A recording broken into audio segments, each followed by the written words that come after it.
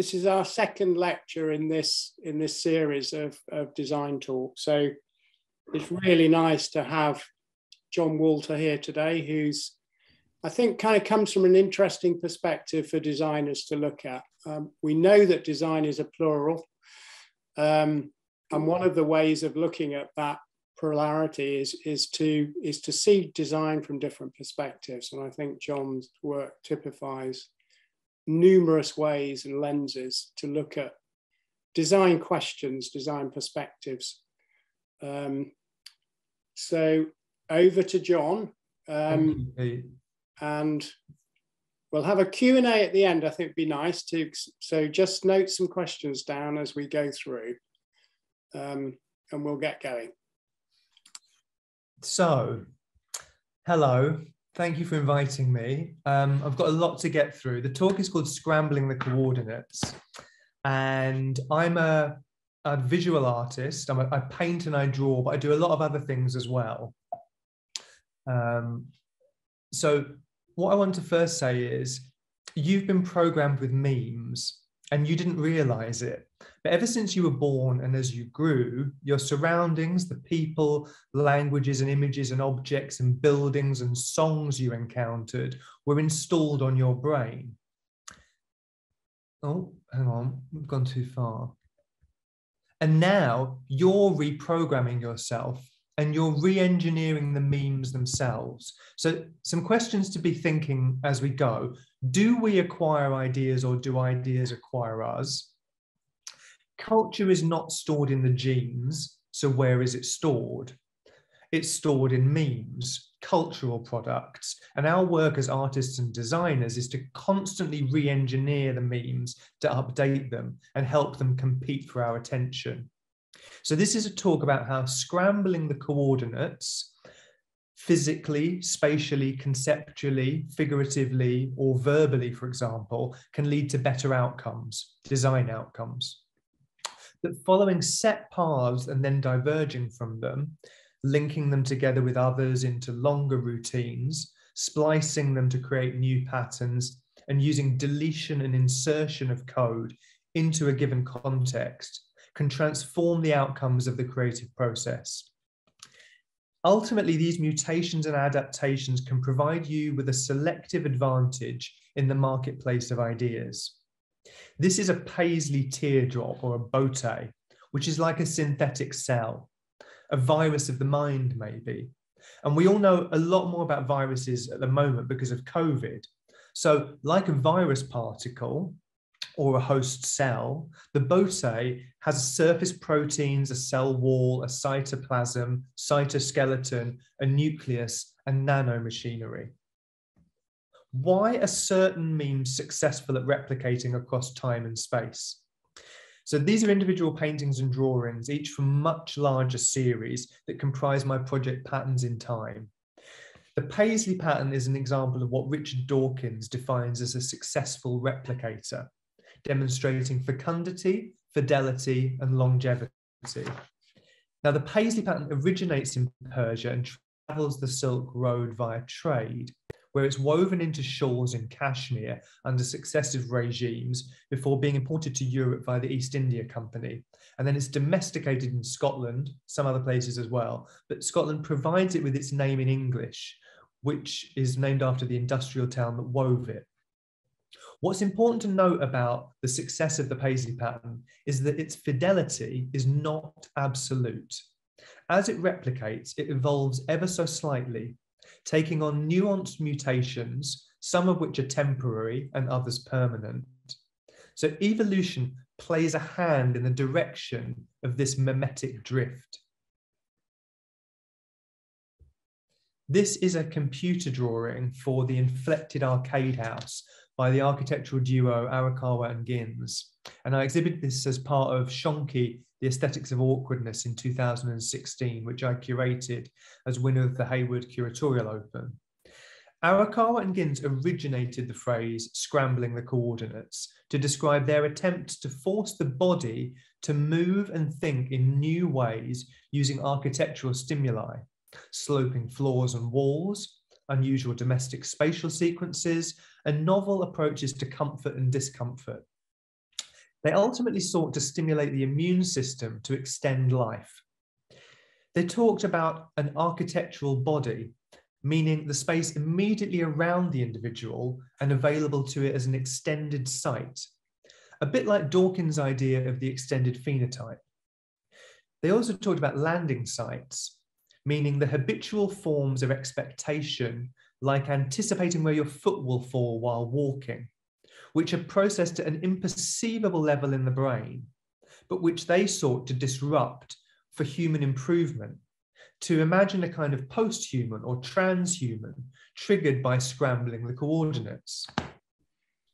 In an equivalent way, Hundertwasser, here seen through his Rolling Hills project, which became the Rogner Bad Blumau Spa in Austria, believed in an architecture and a kind of building that was integrated with nature and that also employed natural forms in its construction, spirals, uneven floors, and imperfection. He described this further in his Moldiness Manifesto, which you should read. These are all tenets of what I mean when I'm describing something shonky.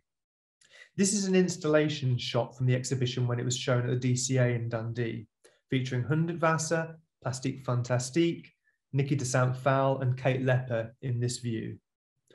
All the artists demonstrate aspects of the shonky: bad taste, visual awkwardness, imbalance, the provisional, and anachronism, qualities that I value. Qualities that also drift relative to time and space, and therefore have the potential to evolve. Shonky scrambles the coordinates not only of what we receive to be the artistic canon, or of what's fashionable or important, or of how to arrange an exhibition, but it also scrambles the coordinates of my artistic practice.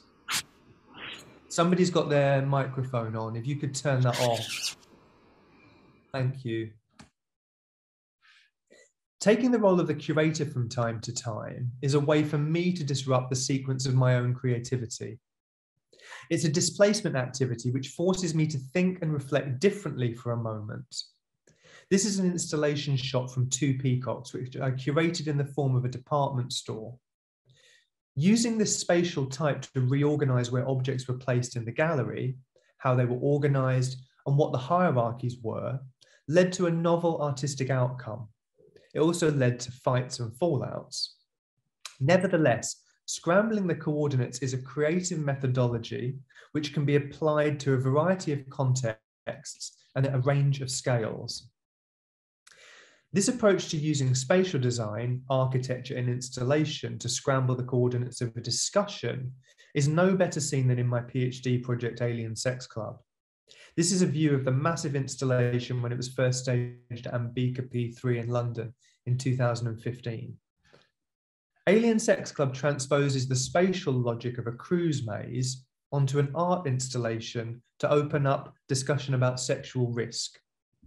This is the floor plan of the gay sauna Sweatbox in Soho back in 2015. A cruise maze is a kind of gay imaginary. It thinks about a maze being a space in which we can get lost. Cruise mazes are never that large, unfortunately. They're more like little routines of corridors with rooms off them that can encourage physical intimacy and meeting strangers for sex. I wondered if the maze was an innately risk-prone device. And to reduce risk of spreading viruses and other STDs, could you replace it with a labyrinth, which is more meditative and a safe spatial type? These kind of questions are a mental obstacle course in which the coordinates of one's own thinking are scrambled to produce new ways of composing space. Alien Sex Club intervened in the predominantly post-minimal framework that has characterized representations of HIV since the early 90s. Amongst the paintings, drawings, sculptures, videos, and songs that made up the installation were 3 live elements: a bar hosted by the Chem Jester, here played by Ash Filito. Hospitality is at the heart of what I make. Bars are a great way to meet people, ask questions, and talk about things informally. As host of the bar, or my proxy, people can go to the host can go towards the audience and engage them further rather than be standoffish or cool. There was also fortune telling from Barbara Truvada using my own designed tarot cards, and free rapid HIV testing in the shed provided by Terence Higgins Trust. So Alien Sex Club scrambled the coordinates on several levels. It organised objects in a completely different way to other exhibitions. It was maximalist as opposed to minimalist. And by this, I don't just mean that it was visually luxurious, as has become the recent shorthand for a style of contemporary interior design, although it was visually luxurious. But more than that, it was characterised by complexity. Furthermore, it was a form of scrambling the critical coordinates by reorganising the representational framework within which the discussion of HIV operated. I used my shonky aesthetics, tragicomic humour, and provocative modes of display to disrupt people's expectations, resulting in an original approach to tackling the subject. Here I am reading Lockdown Tarot at Plymouth Art Weekender in 2020. This is my third tarot set, and this one is drawn in tilt brush. It's a challenge to create a new lexicon of images that reflects the moment in time of its making. There are 78 cards in total, so it's a nice, big, juicy project to get stuck into. And you can't just do it in one afternoon. That appeals to me. There's 4 suits: the antibodies, the vaccines, the receptors, and the masks. Then there's 22 picture cards on top of that, the higher arcana. A tarot set is a complex system, and reading the cards is like transcribing new strands of DNA, making narrative chains in which concepts, ideas, and images are woven together into stories. Performances like this are improvised within the system that I've established. Like a scientific experiment, there are a set of constants and a set of variables, which are played off against each other to issue a set of results. There's enough design space for an enormous range of possibilities to emerge. If the variables become repetitive, it's time for me to scramble the coordinates again and make a new project. Scrambling the coordinates is about disrupting one's own behavioural patterns. The painting on the left is a plate painting by Julian Schnabel from the 80s, and the one on the right is a piece from my series Uncoating, a 3mm thick steel sheet. It's mild steel and it's plasma cut by me, and then it's powder coated. It's 2 meters high and 1 meter wide. Schnabel talks about using the plates on the surface of the painting to disable his own virtuosity. It's a physical obstacle course for his brush, as well as a mental obstacle course for his pictorial imagination. Taking on unfamiliar processes of drawing and making at certain points in the creative cycle plays a crucial role in how my work develops. Then, having scrambled the coordinates for my own making for a moment, I can go back to painting for a while and see how things reform again after the shake-up. Suppressing the immune system of the painting. So on the left is a painting from my series Innate Sensing Mechanisms, and on the right is one from the Cytoskeleton series. Both use pattern to dazzle the eye. On the left, I'm dealing with a long-standing pictorial problem of how to introduce foreign objects into the pictorial field. I've used concentric lines to absorb these elements, and in my mind, suppressing the immune system of the picture to accept the transplants that I want to make. This is a scrambling the coordinates of what collage is in order to refresh it and find new possibilities. The painting on the right is more recent, and it achieves this in a much more sophisticated way. Paintings are inserted flush into the painting surface, and the more complex pattern, printed on vinyl, becomes a common denominator between the shaped canvases, helping them sit comfortably in the eye. This is a painting called Prostate Palace from Alien Sex Club. It's 2.1 meters high and 5 meters wide, and it was made in 2015.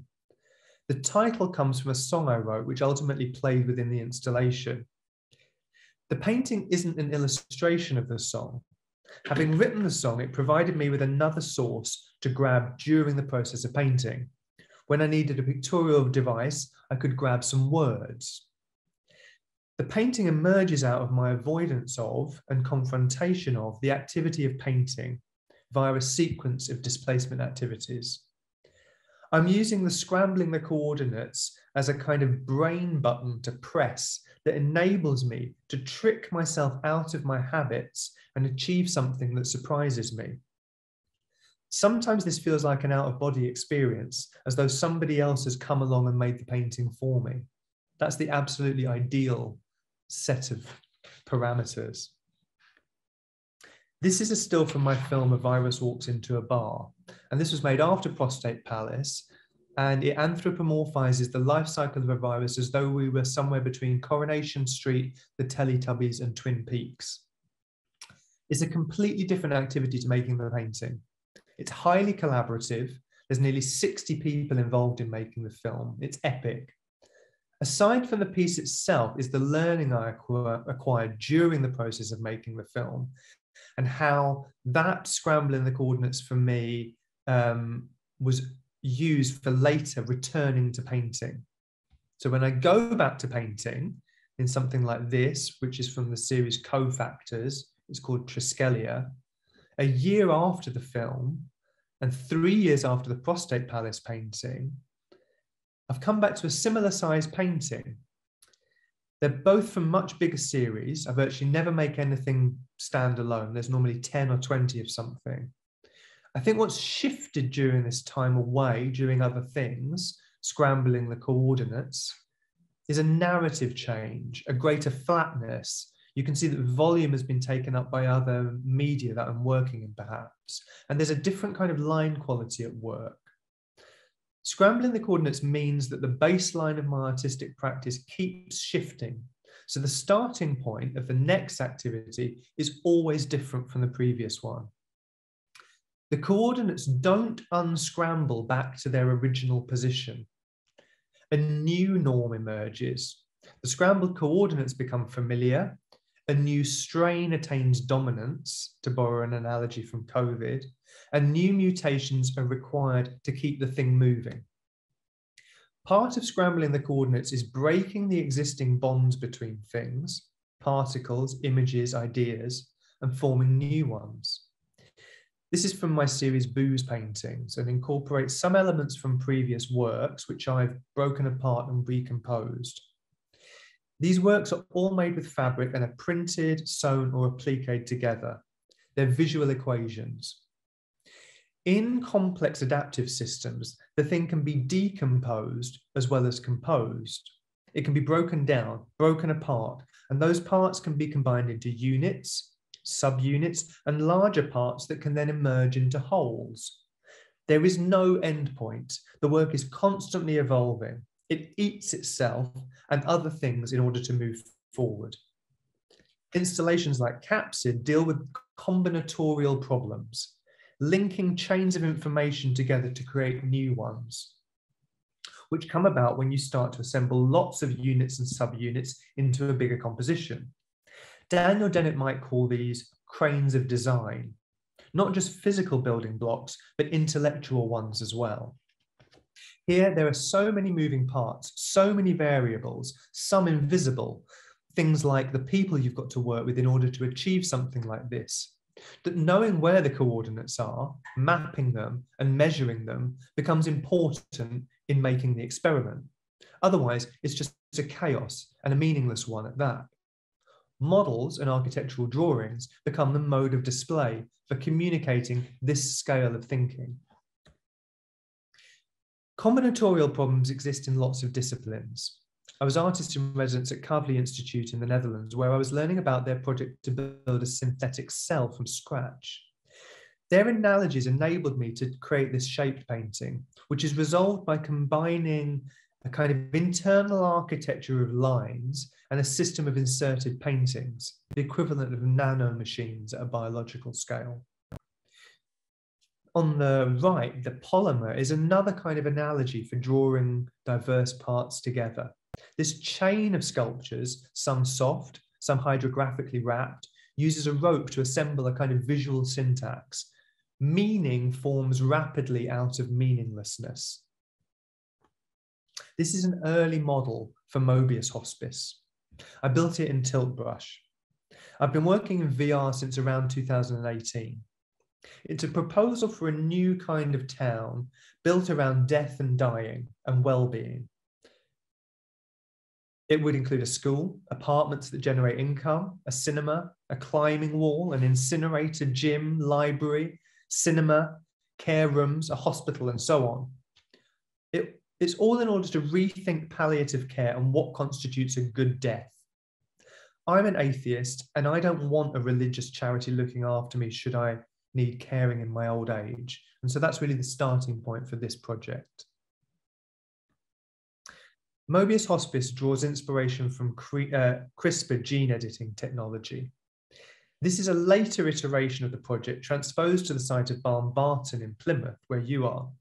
It applies my tilt brush model to other sources, all combined in the gaming engine Unity. 2052, Barn Barton 2052, a good death, a good life, Barn Barton 2052. I was sailing on the River Tamar, I docked at Kiln Bay. This is a great example of scrambling the coordinates. How does a theory adjust to fit onto a real site? By using the CRISPR analogy, I can delete architectural code from the site and copy and paste or insert new code to redesign the place and the hospice. The challenge with all technologies is to customize them. This is a still from my 360 video, The Fourth Wall. The VR work and the 360 videos I've made require that I disrupt the aesthetic provided by the software. Tilt brush, gravity sketch, photogrammetry, and in VR, etc. They all have their own identifiable look. How do you put the software under pressure to get it to look different, to do something new, to achieve something that nobody else has done with it? The answer is to scramble the coordinates of it, to use a gaming engine and combine it in ways that it wasn't intended. I'm a three-horned Hebridean sheep walking down a Nanjing street, singing My Black Wool puts the wine in Shanghai, and I'm going to give that Chinese tweed a try. That's what I've been doing for Augmented Fashion, a project that I'm working on for Robert Gordon University in Aberdeen, rethinking the Harris tweed and what they call slow fashion and contrasting it with the textile industry in Shanghai and what you might call fast fashion. Using Unity as a combinatorial space has led me from VR to AR.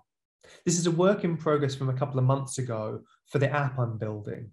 Here it is spawning nasturtiums and lichen, which are used to make dyes as part of the traditional weaving methods of the Outer Hebrides.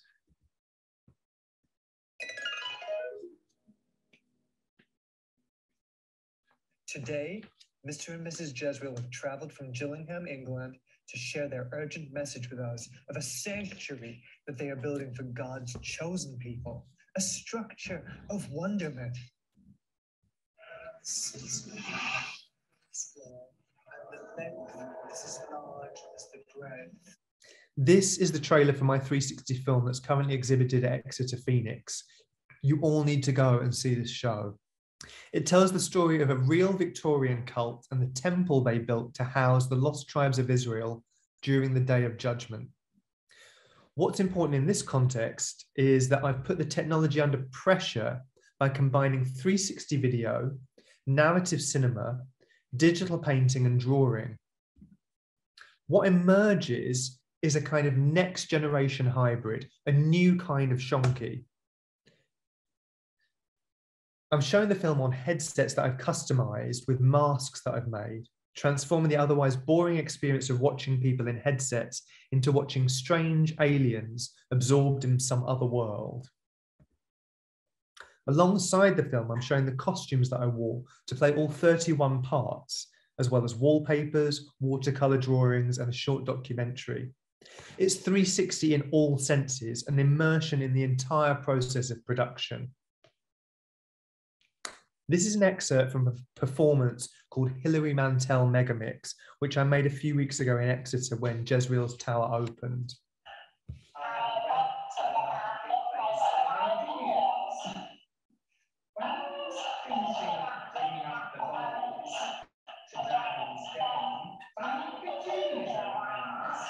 He says to me, not for the money,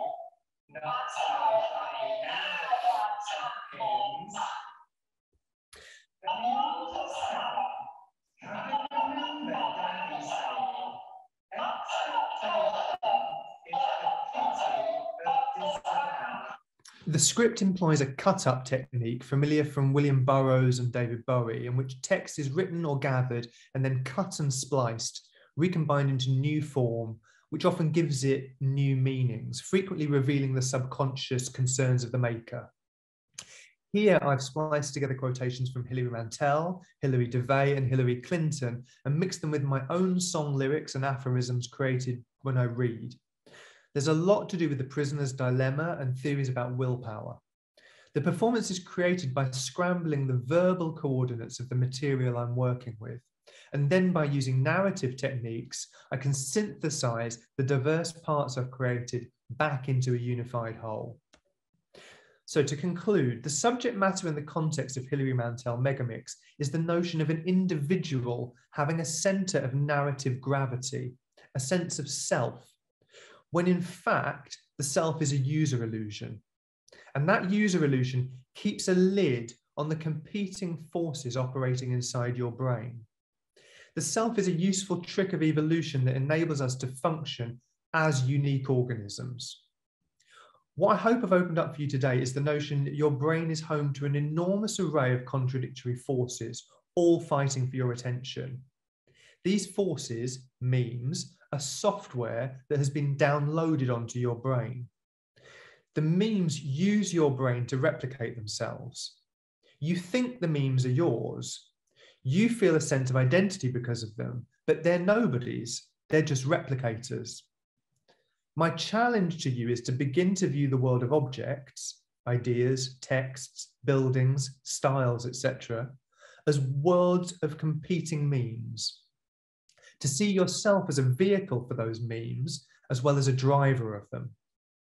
By assuming this ambivalent position and in choosing scrambling the coordinates as your strategy for engineering them, you stand some chance of surviving and maybe thriving. Thank you. Now is the time for questions. Thanks, John. That was so interesting on many, many levels. That was really, really great. Good.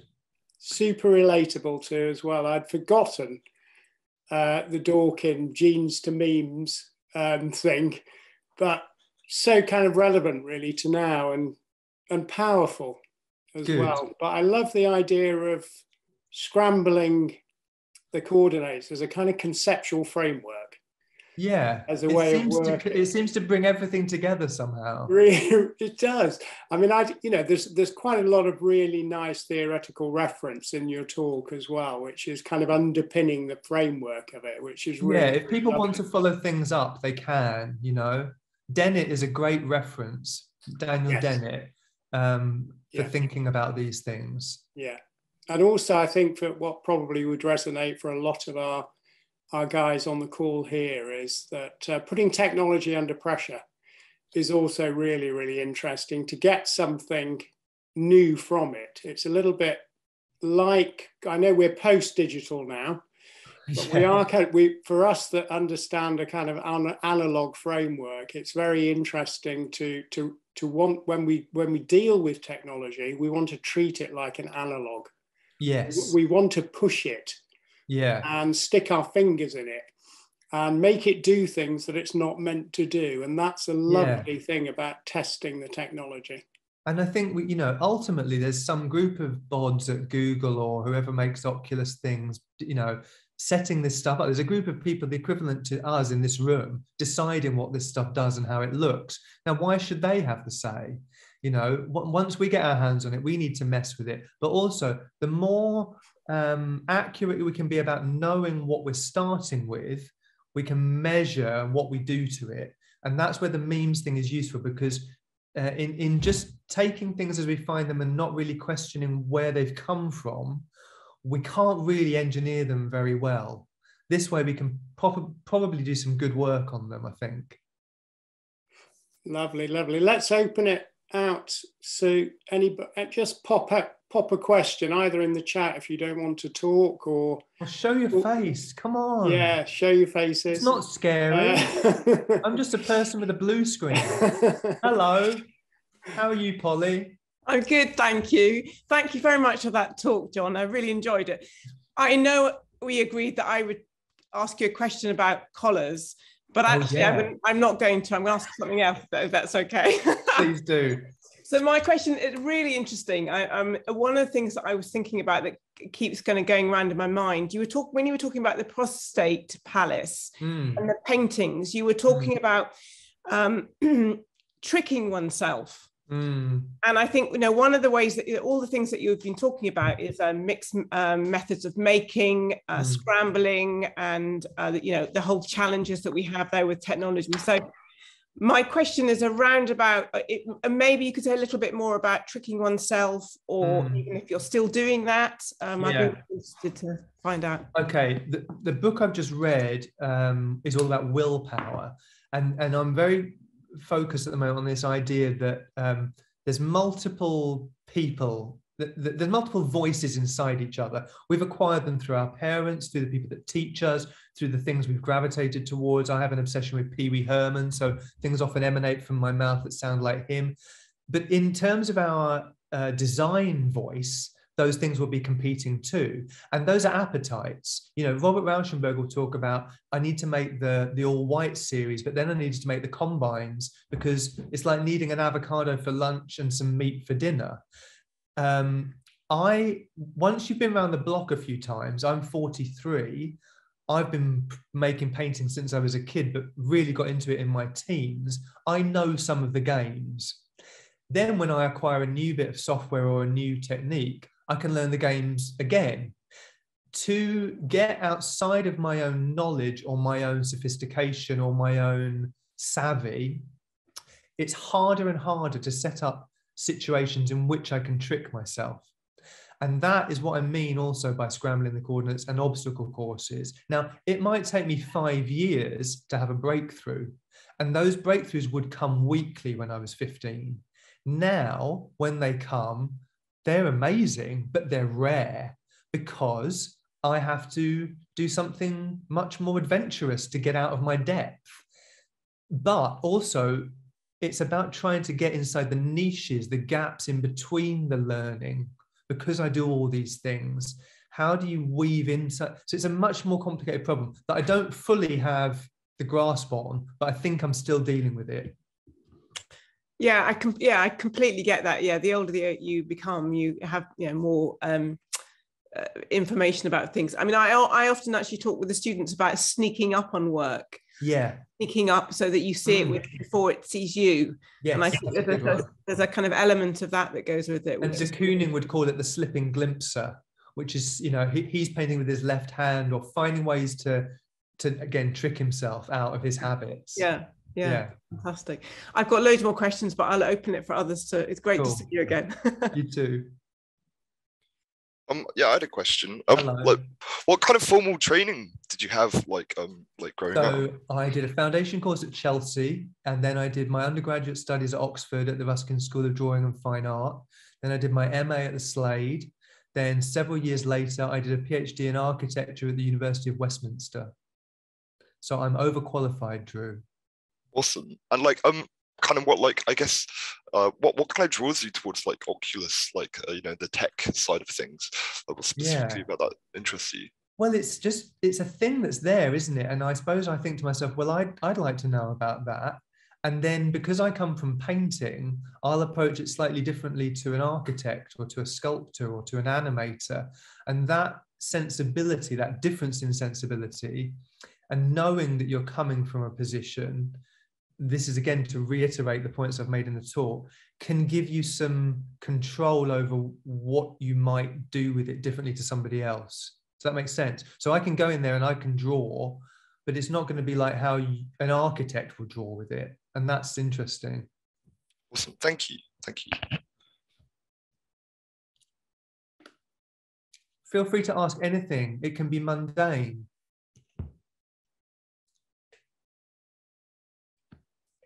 Hi, sorry. Hi. Who came up with the phrase scrambling the coordinates? Who did you say that was? Arakawa and Ginz. Arakawa and Ginz. And they are Japanese and an American, and they built several projects in Japan. They built a whole park called the Reversible Destiny Park, which I'm hoping to visit when COVID restrictions lift. They also built the Reversible Destiny House in Long Island. There's a foundation devoted to them. If you go onto my website and look at the Shonky page, you'll find more about them there, but also Reversible Destiny has its own website. So look them up. They're good. Cool. Thanks very much. Cheers.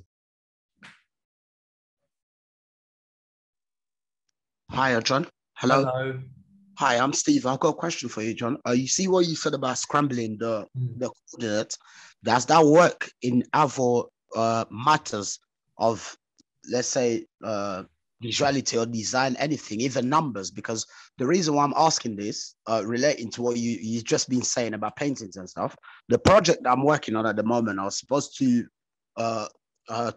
elaborate a design, and then I find that the dimensions of it is 3 meters, 0.25 square, and it's all related to each other. They're all factors of each other. It's like 1.8 meter by 1.8 meter, 1.8 meter by 1.8 meter. Even when I work out the scale factors, it comes up 9 centimeters.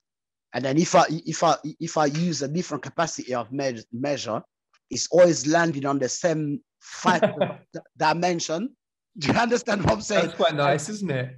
Yeah, and then I just love it, you know what I mean? Even with paintings, like you showed, you know, you can make blue from yellow and green. You know, but I struggle. I think what I'm saying is that this is an idea that can be applied across anything. And I'm telling it through my own journey, but what I'm suggesting to you, because of the breadth of what I do, and I've only shown you a tiny slice of my output today, is to say this can apply to you too as a methodology. So this could be an architectural notion, this can be a product design notion, this can be a mathematical notion, absolutely. What it is about saying, what's the current situation I find myself in, or the problem in, and how do I slightly twist it to get it off course that it could trigger an interesting discovery. Does that make sense? Yeah, it does. But one thing that I struggle with, that what you've just explained there, in my head, I can visualize what you're saying, but I understand exactly what you're saying, because I can possibly, not quite, but because I would say, Steve, is let it just drip in. Don't expect this to suddenly go in one go. This is something you're going to return to. Being confused about what I've said might be the best thing that could happen to you. And you'll have a eureka moment in about 3 months when you'll go, oh my God, I get it. Okay, thank you, John. But I'm definitely overly excited about the particle aspect of some of the work you I'm excited that you're excited. Thank you, John. It's a puzzle. Thank you very much. You're welcome.